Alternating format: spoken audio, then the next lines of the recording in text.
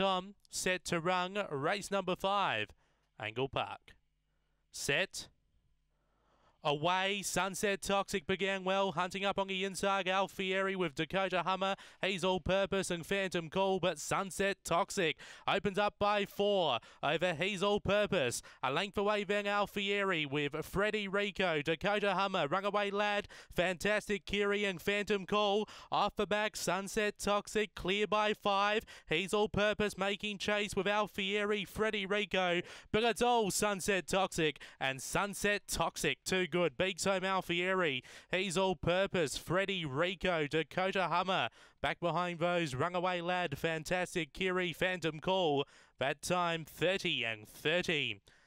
Big win. Sunset Toxic racing in terrific form at the moment. 30 and 55 winner last start at Gawler. That was his first look at the track.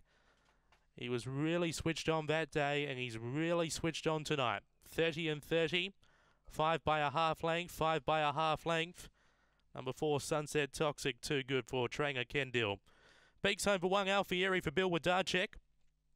Third, number 7, Hazel Purpose, Tim Richards. And fourth, number 3, Freddie Rico, Troy Murray. 5:15, 17:46. And that rung home in 12:84. 30 and 30 is the time. 5 by a half length, 4:173 after the 5th and final heat of the John Gray. That was race 5 to kick off your quaddie. And of course, we'll be having a box draw of the John Gray Series final straight after race number 6 here tonight at Angle-Park.